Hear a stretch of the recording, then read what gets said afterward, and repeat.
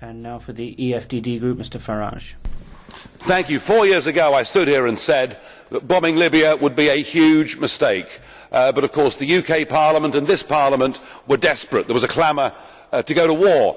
And so now we have a failed state of Libya, which is now a conduit being used for criminal trafficking gangs trying to bring people to Europe.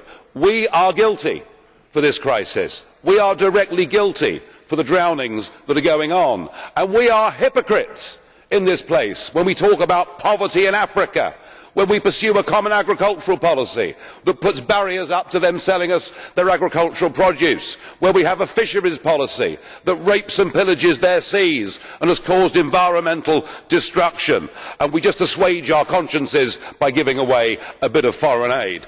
I am not blind to the human suffering that we have caused in many of these countries. I would call on this Parliament, this Commission, to end the barriers to trade, to stop the fisheries policy, to ask the United Nations to get involved and to try and help.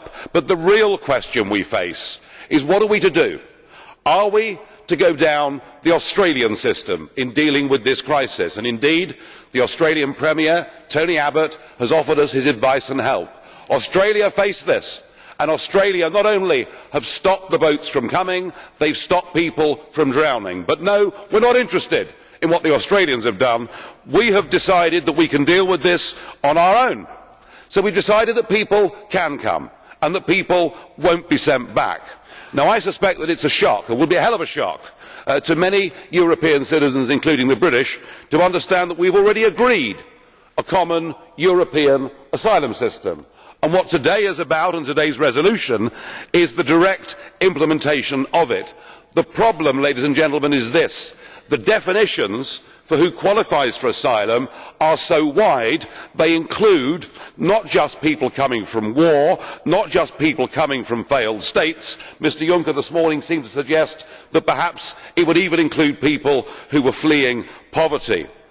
I am sorry, we simply cannot accept countless millions. Already in countries like mine, 77% of the population say we cannot take immigration at current levels. But there is a real and genuine threat. When ISIS say they want to flood our continent with 500,000 Islamic extremists, they mean it. And there is nothing in this document that will stop those people from coming. Indeed, I fear we face a direct threat to our civilisation if we allow large numbers of people from that war-torn region into Europe. It is ironic that 9 days before a British general election, Mr Cameron and Mr Miliband are not engaged in this debate, and in fact the UK can do nothing. We are impotent. We have surrendered our ability to get involved. I promise my party will stand up to this impending disaster for all concerned.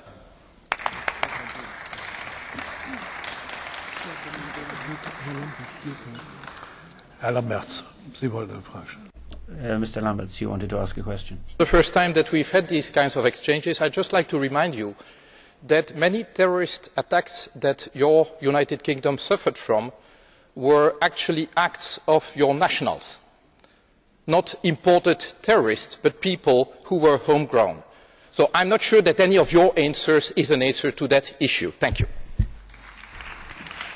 I do accept, Mr Lamberts, that our failed policy of state-sponsored multiculturalism has led to a fifth column inside many of our countries. However, the number of those is mercifully small compared to the number of Islamic extremists committing the most bestial acts on a daily basis right across that region.